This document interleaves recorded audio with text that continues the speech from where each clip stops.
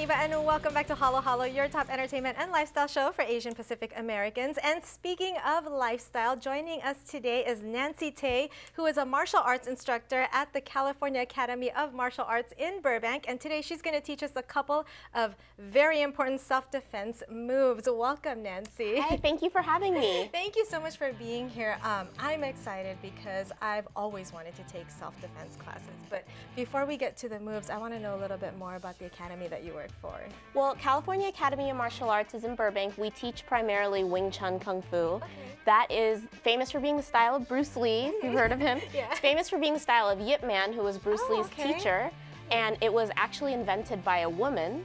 Wow, So, I did not know that. I know. I think it's the only martial art that has that claim to fame. So it's very effective for women who want to learn self-defense. Okay, so it's not as flashy, or it's not all about competition. It's also got self-defense incorporated in it. That's correct. It wouldn't be much good at like an Olympic-style competition where you want to perform a very flashy, choreographed routine. It's more about how you react to everyday self-defense scenarios. Okay, I like that. Now, how did you get involved? I was a big fan of Alias and all those kind of too. butt-kicking women, right? Yeah. Jennifer Garner. Yeah, and I wanted honestly, to be her. Exactly, I wanted to be her, and I said, well, you know, if you want to empower yourself, it's kind of cliched, but martial arts is a great way to accomplish that. Okay, and today you're going to teach us a couple of self-defense moves. And does it matter, like, your size? You know what I mean? Because I'm a really petite person. I noticed. Yeah. Well, we both are, but is it easy to fight off your attacker, or are there certain secrets that you can do? Well, I don't want to use the word easy because you never know what kind of situation you're going to walk into, but with Wing Chun, you'll have the tools that you need to make it possible. Okay. And you know, when you say self-defense, you do want to defend against your attacker, of course, but you don't want to bring a knife to a gunfight. Right. So if someone's trying to hurt you, you actually want to think of it as a fight, and you're trying to hurt them back. Without that mentality, self-defense training is kind of useless because a lot of women or men will go into this type of situation and they're not willing to do what it takes to protect themselves. Right. Okay, so what are some of the most important moves to know? I think one of the most important things that I don't see talked about a lot are the use of elbows in self-defense. Okay. So we're going to practice all different ways you can use your elbows. Okay. All self-defense really occurs at close quarters because when someone's attacking you, of course, they're going to have to come close to you. Right. So awareness is a big part of women's safety. Don't get into that situation. Yeah. Once it's too late, let's say we're coming closer to each other, and the person's right in front of you, and are you the attacker? Sure. All right. Okay. You're the attacker, and you're coming towards me, and you try to grab me. So go ahead and just try to grab me. Oh. Okay. So I want to react right away. I don't want to be grabbed. Okay. Okay. Nobody wants to be grabbed. And if I can be on the inside, that's preferable because now I can hit you in the face and the sensitive targets. Okay. And from here, I can move in and do an elbow to your throat, right? Because that would be the most sensitive spot on your body, or to your eyes, depending on your height and what I can reach. Okay. So you're gonna try it. Okay. Okay. So I'm gonna try to grab you. You're gonna stop me, however feels natural, and then you're gonna elbow me, but not really. Okay. Okay. Ready? Yes. And elbow. Good. Okay. Good. Oh, I heard that. All right. And of course, if we were really doing this, you wouldn't smile. Yes. Okay. All right. The next one we're gonna learn to do is if somebody is already grabbing you and they're quite close, and you want to elbow them, and you cannot come at them from the side, you're going to try coming upwards. So let's get a little closer to each other, okay? And let's say I'm grabbing you and I'm right here. This is a very threatening position. Right, exactly. You want to get to the inside, exactly. Now bring one of your elbows up into my throat. Exactly. Okay. And why don't you step forward as you do it to give it power. So I grabbed you. And then... Right, and then instead of going step, elbow, I want you to step and elbow and kind of, you know, like dance, turn your hips into it. Okay. Ready? All right. Good, good. I'm just afraid I'm going to actually hit you. I prefer you didn't.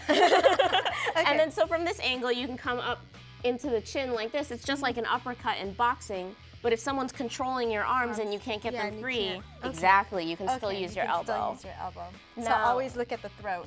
Always look at the throat, because for us, we're both about 5 feet tall. Yeah. Someone's eyes are probably going to be a farther away target. They're still great, but the throat is going to be quite accessible, and so is the solar plexus. Exactly. Well, a taller person's still going to have to come down to you if they want to scoop you up and take you away, right? Let's talk about the solar plexus. Okay. So we know what that is. That's right here, the Okay. point here where you get the wind knocked out of you if you were struck. Right. And let's say someone was coming at you from behind, or they've already grabbed you from behind from here. Okay. From here, what I want you to do is come closer to me and elbow me as hard as you can in the solar plexus. Don't really. Yeah, exactly. Okay. Great. Yes. So now do it without me there. Go ahead and just do an elbow as hard as you can. Exactly. Elbow as hard as you can. And I don't know if the camera can pan down to feet, but of course you can also stomp on the feet. Okay.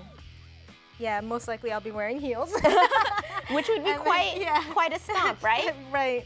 And there's no perfect equation to what order to do things. Yeah, just exactly. fight. Just do everything you can, make a lot of noise, stomp, elbow, and when the person starts to loosen their grip, that's a good time to run. Okay. Okay. And get help. Yes. I think those are 3 really great responses to very close quarters situations. Right. Let's talk about kicking. Yes. All right, kicking. so we want to kick. Okay. So let's face here, and if you want to do a decent front kick, all you really have to do is lift your knee and then kick outwards. Outwards. Exactly. And so, you know, we're not going to get into the martial arts technicalities. This is just self-defense. All we want to do is kick really hard, right? Yes. So just kick as hard as you can. Go ahead. Exactly. And let's think if we were kicking someone, we wouldn't want to kick them with our toe because that might hurt us. So let's kick with the bottom and heel part of our foot. Okay. Go ahead.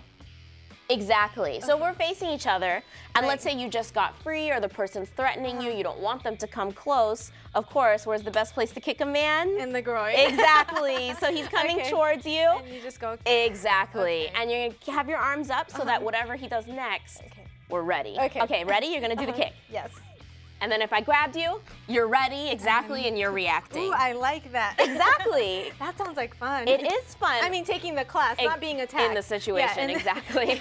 But we drill these types of scenarios all the time. Okay. And in sparring, which is the self-defense scenario, well, it's not self-defense, it's when you're in the class and you're just going at it with another student. You don't know what they're going to do, so it mimics a self-defense scenario because they're just kind of coming at you and you're just responding. Right. So it's your class or the academy is good for both inside and outside everyday life. Absolutely. I think that, you know, we train people to be great martial artists in the technical sense of being great at Wing Chun and great at the, you know, the art of the, you know, martial arts and what Bruce Lee and Yip Man studied. But we also practice what to do if you're in a self-defense scenario. And it's not that you throw all the rules out, but you're at that point are going to use anything that's effective. And that's really what Bruce Lee taught, and part of why Wing Chun has such a lasting legacy. It's just meant to be effective in every situation. I like that. Now, for more info on you and on California Academy of Martial Arts, where can we go? To find more info on us, go to kungfuwingchun.com. You can also find us on Twitter and Facebook at Burbank Wing Chun. And you can find my husband, the chief instructor of the school, Sifu Todd Chante, is on Instagram at Sifu Todd Tei. Okay, sounds good. Thank you so much, Nancy. Thank you. I love the moves you just taught me. Practice. Yes, I will. Again, for more information on Nancy and California Academy of Martial Arts, the information is on your screen. Time for a quick break, but we have more entertainment and lifestyle news after the break.